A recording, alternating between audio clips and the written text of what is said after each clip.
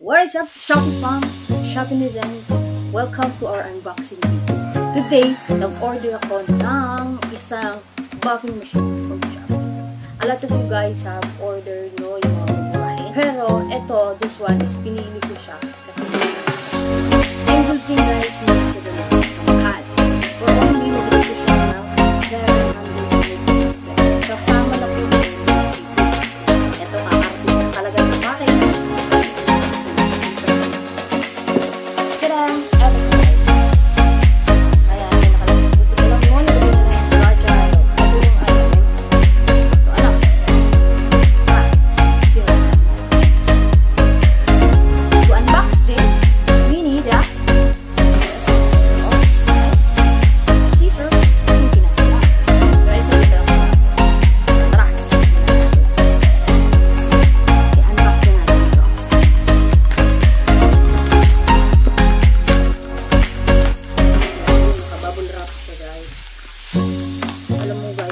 Pinipray ko na hindi siya na-yupi.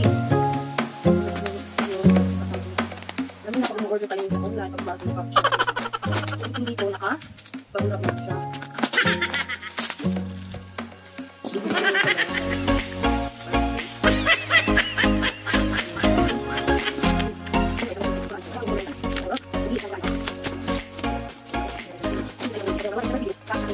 Yung mga reviews natin, yung pag-unbox natin is our personal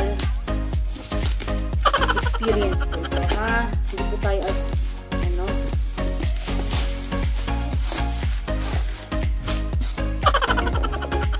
eto na siya guys.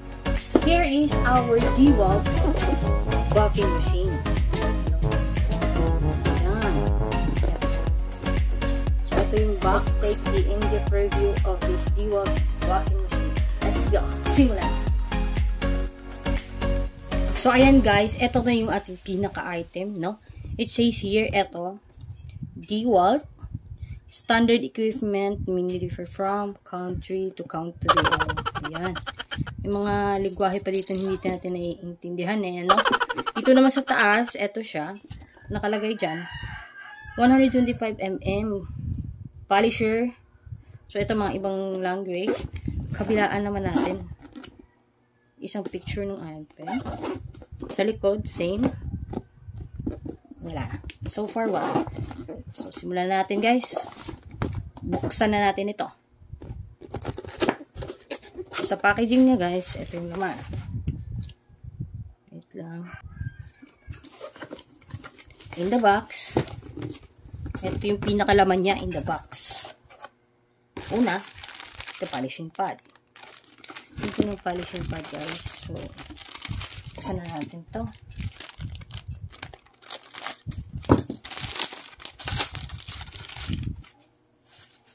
Ito yung texture niya, no? So, parang i-stick mo. Ang lambot niya, guys. Ito siya. Ang lambot. Ito yung first pad. Next item. Ito naman yung kanyang handle. Handlebar. Next, mabubunot natin yung pinaka. Yan na. Dito mo na i-stick yung kanyang polisher part. Parang ito. Gaganyan mo lang. Diba? So, ayan. Narinig. Yun! So, ididikit natin siya dito. Ito na yung pinaka, ito, may thread siya dito. Ayan. So, next item, bubunutin na natin.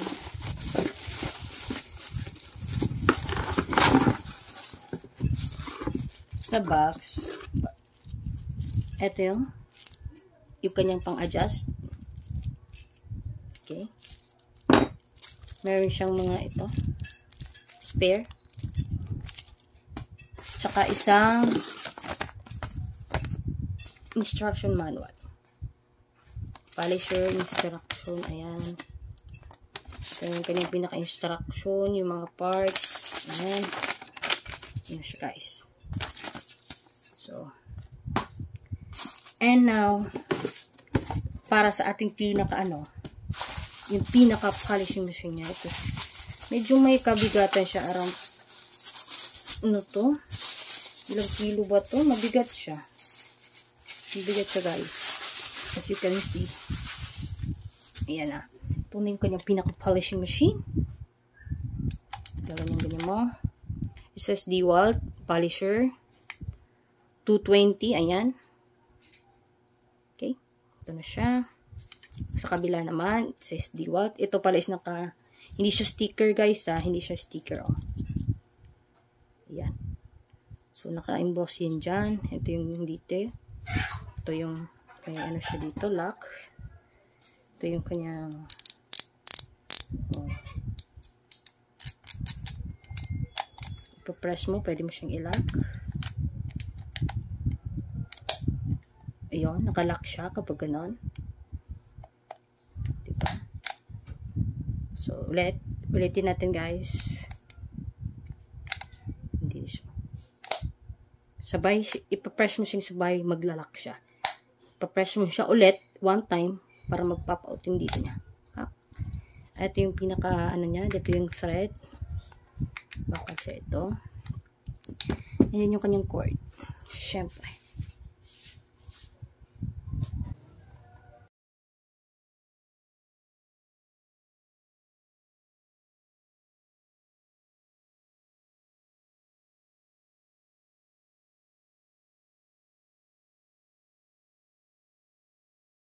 Para una natin kakabit ito. So, dali lang naman ito kabit. Gaganyan mo lang.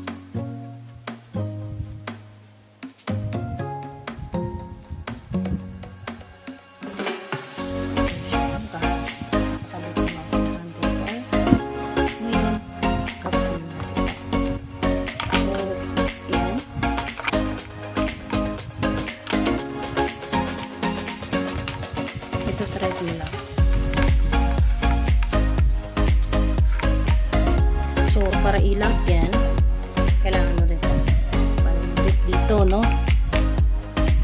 Susundutin natin yan. Para wala siyang slay. Yan. So, ngayon, nasundot ko na yung dito. So, pwede mo siyang pitan. Kasi hindi na siya gumagalaw. Okay na siya. Try na natin siya isaksak mo. Saksak natin ito. Ibaba natin. Ayan. So, naka-plug in na yan, guys. Testingin na natin siya. Pakita ko sa iyo, guys. Ooh! Ano siya, guys? So, ganito pala yun guys. Pag pinress mo siyang dahan-dahan, maliit lang yung ano niya. Ganyan, maliit.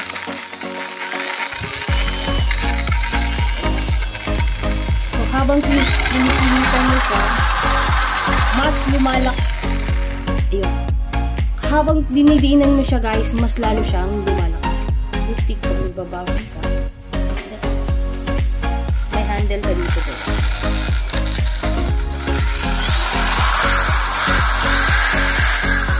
Oh, guys. Yung handlebar pala, pwede mo ito ilipat dito sa kabila. Pwede natin siya ilipat. Ito, pwede mo ilipat dito. Kung saan ka mas comfortable. Pwede dito.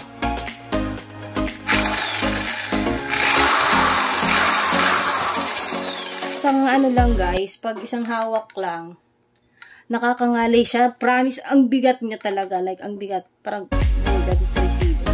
3 kilos to, mahigit. Kapag ginanon mo siya, guys, pinihit mo siya dito sa low. Ito. Ang bigat niya kasi. Yung pinaka-low. Ito. Pinaka-low siya. Kapag ginanyan mo siya, halos hindi na umiikot to. So, ayan.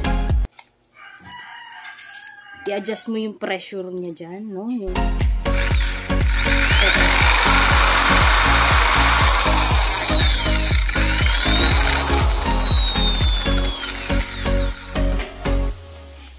so, ayun na nga yun mga Shopee designs, mga ka-Shopee-holic, ang ating nabili from Shopee na Dewalt Polisher Buffing Machine for only 796 pesos kasama na ang shipping.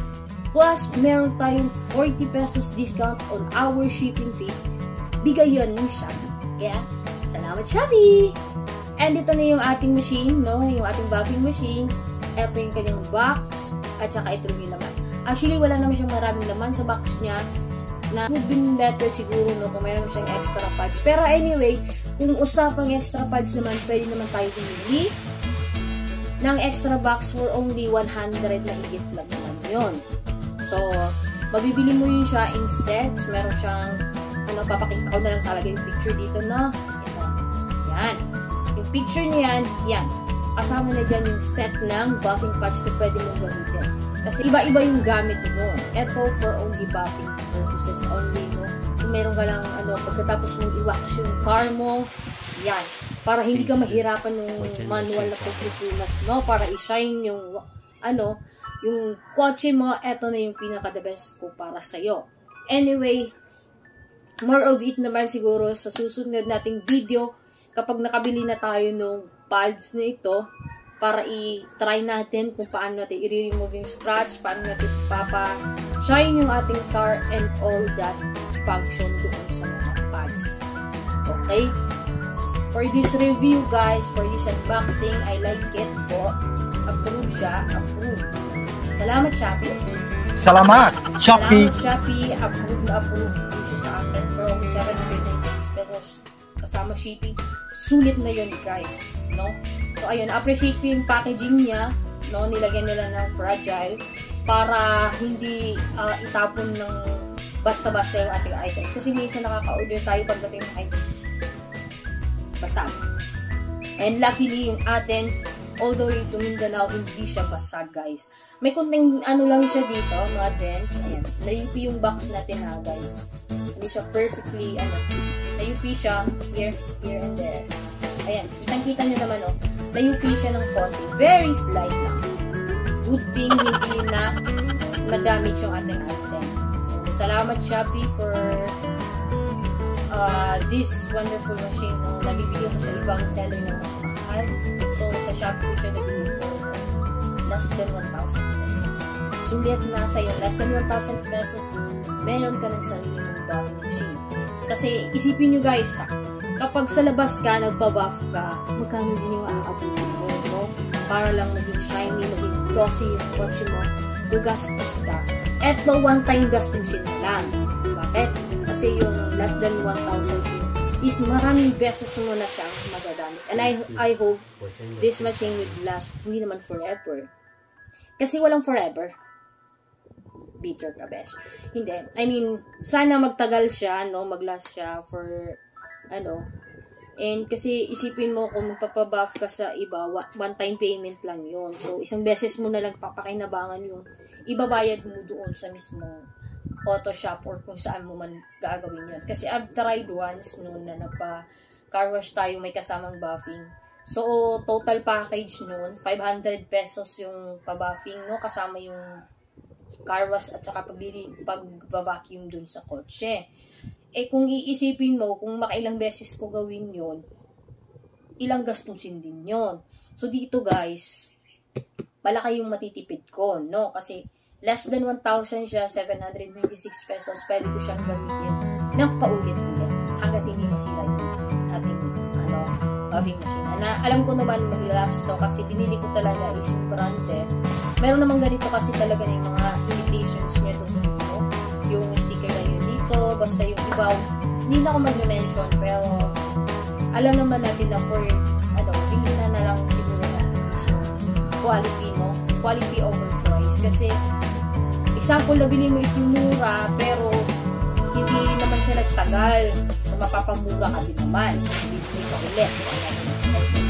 So, ito, kahit medyo may kamahalan siya, at least alam mo na pwede mo siyang gamitin ng paulit-ulit. Okay? Worth the price. Kaya yung Shopee Design, Shopee Mornings, this is a must buy. Sa akin, huge siya. Recommended ko talaga siya. So, sa susunod natin video, abangan nyo yun guys. Gagawa tayo ng video na gagamitin natin yung buffing machine na ito sa ating kotse. 这一次我真的睡着 Try 了。 natin siya kaya ba natin gawin yung professional blogger? Pero para sa akin, sulit. What are the things to consider ba in buying things like this, no, sa Shopee? Kasi maraming, first, tingnan mo yung price, no? Doon ka sa price na sa medium range lang. Huwag ka doon sa pinakamura. Kasi syempre, sa pinakamura, alam mo naman, mapapamura ka doon. Pangalawa, sa pinakamahal naman, syempre, kung ikaw may extra ka dyan, na extra budget ka, doon ka na sa pinakamahal. Pero kung ikaw, budgetarian ka nga, dahil sa akin kanina, budgetarian ka, doon ka na sa mid-range. Okay? Sakto siya sa pera mo. Alam ko, hindi ka na. And, pangalawang tip sa pagbili, hanapin mo yung product na worth the price. Pag sinabi kong worth the price, alam mo, yung bibili mong product is sakto dun sa presyo. Kasi minsan may nagsasabi ganito, nabili niya yung ng item mura, nagre-review ako. Nag-boom ko siya, sira yung item. Eh, syempre ma'am, ano yun i-expect mo? Binili mo yung item mura, expect mo na talaga na may yun. Ayun, tayo mareklamo. So, kung gusto mo ng quality talaga na item, bilhin mo naman yung alam mo na sakto, swabe siya. Sakto sa budget mo, ayos yung quality. And always choose quality over price. Tip number 3, i-check niyo muna yung reviews. Bago niyo bilhin yung isang item, kahit saan man yan, Shopee website, Shopee app, bago niyo bilhin yung item, guys, I suggest talaga na magbasa-basa kayo ng review. Kung may extra internet kayo, pwede rin kayong manood sa YouTube, no, ng mga tutorials, na ganito, ganyan, pag-unbox, ganyan, etc. and all. So, para doon yung ma-judge kung alin nga ba yung talagang item na swak sa budget mo, worth the price siya, at saka ayos siya sa kaya. Hindi masasayang yung pera mo.